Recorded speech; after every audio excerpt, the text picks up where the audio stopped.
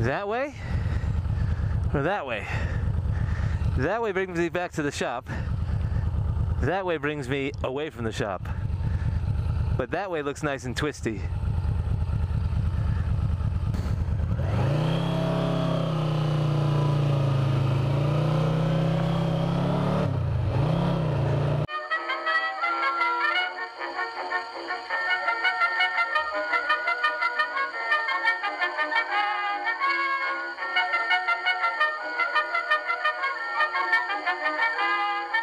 Hey everyone, it's Dick here. This is the second of two videos where I ride Kyle's 1986 Yamaha V Max. Please check out the first video at your leisure for more context for this one. The 1986 V Max is a 4-cylinder, 5-speed, shaft-driven motorcycle. It boasts 140 brake horsepower with just under 150 Nm of torque at 7,500 RPM. Let's pick up with my ride and see how I fared. You feel, oh my God, you feel 100 pounds heavier and 2 feet taller on this thing. Against better judgment, I'm letting this thing rev out because I want to get up to that V-boost zone. So I'm staying in a lower gear. I'm burning fuel faster, which is not the best thing on a V Max, but I'm revving it out. I'm letting the engine do its thing, trying to find that sweet spot where those servos open up those valves. It's funny that this is an 80s bike because there's something so very 80s about the V-boost. Servos opening up valves to flood the engine with fuel. You kind of feel like that motorcycle vigilante street hawk, where it's like you gotta get up to 5,800 RPM, street hawk, so you can get there in time to save the damsel. You gotta activate those servos. There's something so very 80s about that.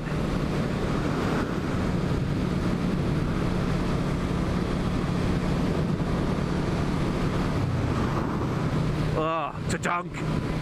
And the torque of the V4 just pulling you out, just pulling you forward. Your arms are kind of, well, my arms are, if I want to, they're straight. They're muscle straight. I have a little bit of a bend. It's very comfortable. I'm at about a 90-degree, maybe a little more than a 90-degree bend in the knees. But he's put these, I don't know what it is about 80s Yamahas, but there's these highway bars out in front. Where now I'm in the shape of a C right now in my body. I feel a little bit of a turbulence in my legs now that my legs are out front. And I'm used to riding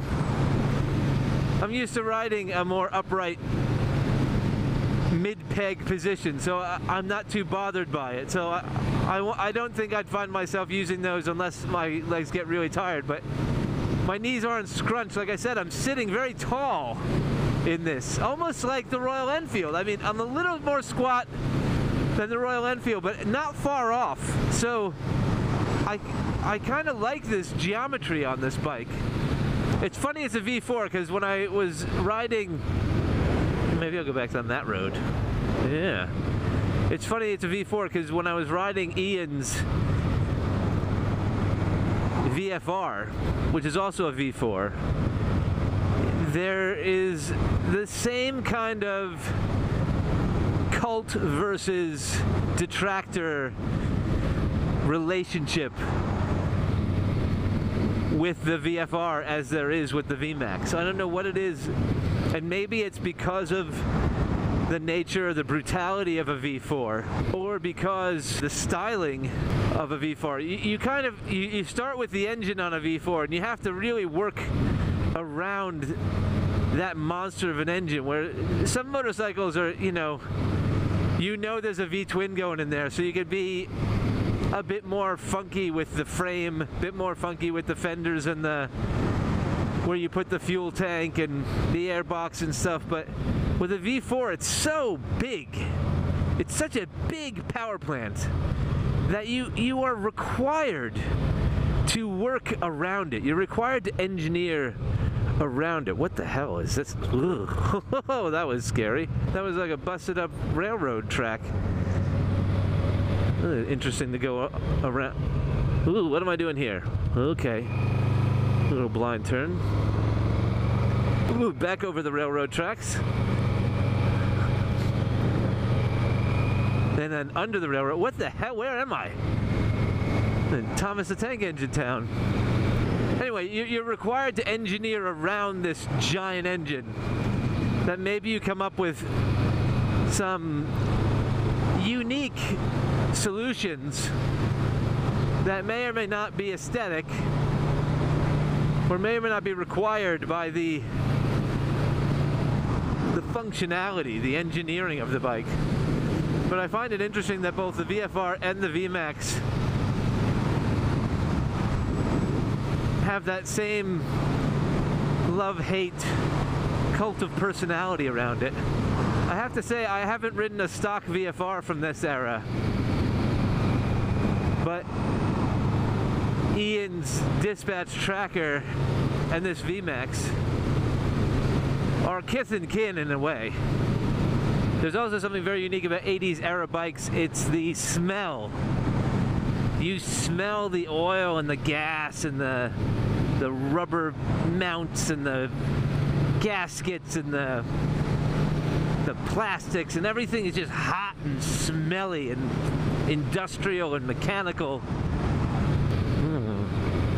Let's go this way.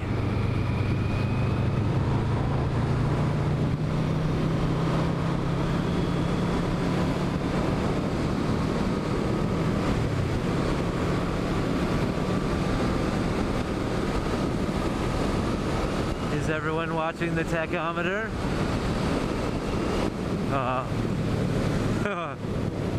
I'm glad that car just went by, because I thought this was a straightaway to the horizon. There's a tiny little stoplight there. So I will not be getting V-boost in top gear at on this straightaway.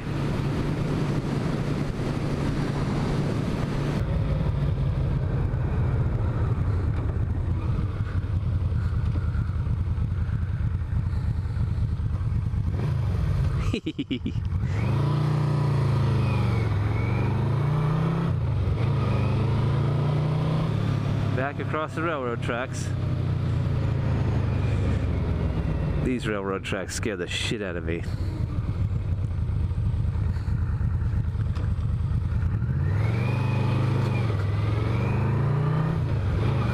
Alright, let's see. Oh yeah! V-boost!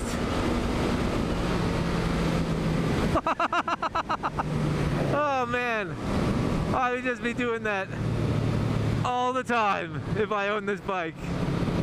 Just be trying to get the V-boost. I would actually put a little light, a little like celebration light somewhere. V-boost! Look at this. Look at that. It's hiding there. Way out front there. Look at where I am.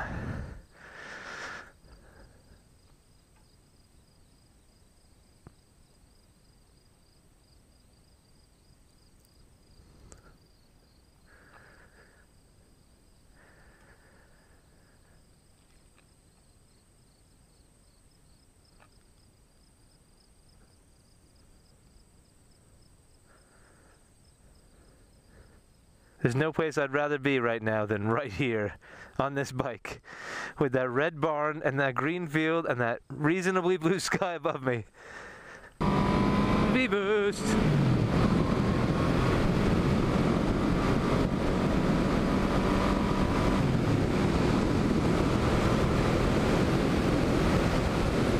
It's definitely cumbersome.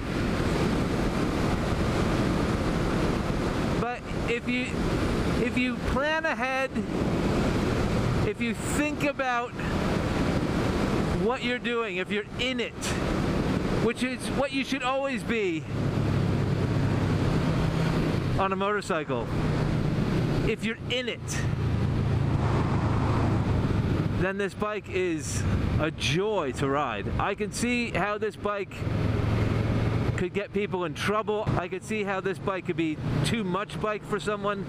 I could see how this bike requires a little more work than other motorcycles.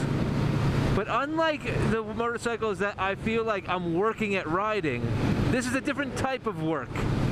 You're not fighting it. You're not physically working. It's a mental exercise when you ride this bike. And if you're there 100% in your head, and you sacrifice a little bit of that knee-dragging sensibility, this bike is a seriously fun bike. And I said seriously fun bike because it is a very serious motorcycle. You can't get on it thinking it's just fun, it's just for fun, because it will put you in your place. It's a mature bike with a mean streak. It's like that friend that your dad has, where you're like, if I mouth off, this guy will not hesitate belting me one, as if I was his own kid. This is a grown-up, potentially violent motorcycle, which I could see could be a turnoff. But that guy, you know, that friend of your dad's who would haul off and belt you if you mouthed off, is also the guy you thought was really cool, and you kind of wanted to listen to his stories and, you know, be in the same room with him for a little while. And I'd like to be in the same room with this bike for a while too. Oh, and when I swear to God, when the wind noise stops,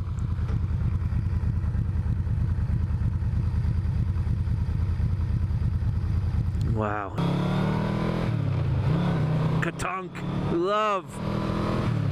Love the transmission and the clutch on this bike. Oh, I'm getting to know it now. And I mean, that's what Kyle said. He said, you know, I wouldn't let anyone just get on this bike and go. I wouldn't encourage someone to just get on this bike and go. And I think it comes down to respect. I think this bike commands a certain amount of respect. But when you get to know it, and when you get to understand its capabilities and its limitations, you can really respect it. And if you respect it, it will show you a side that makes you just truly enjoy motorcycling. This is a bike that I now know why it's a legendary bike. I know why there's mythos behind it. I respect this bike. I do. I respect it. And I respect it for a lot of reasons.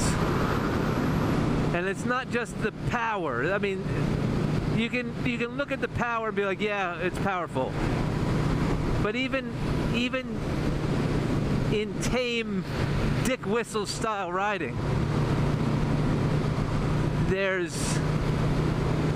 something characteristic about it. It's got character, and that really is the barometer for me of what makes a fine motorcycle. What makes a motorcycle worth riding, worth owning. And I'm sure Kyle, he'll get the nods and respect for people who know what it is.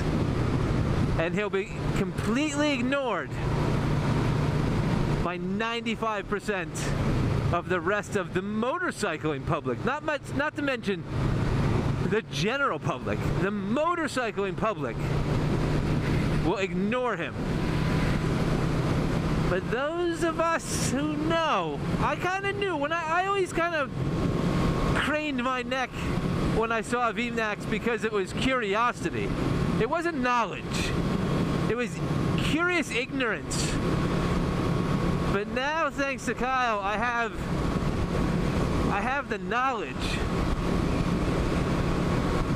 And I don't know if I'm now worse off for it. Am I worse off for having the knowledge because now I kind of want one. Now this has to be on the Dream Fleet list because I have that knowledge now. The curious ignorance was, woo, what does that guy know that I don't know? Now it's, oh, I know what that guy knows. I know what that guy knows. I know those air scoops are fake.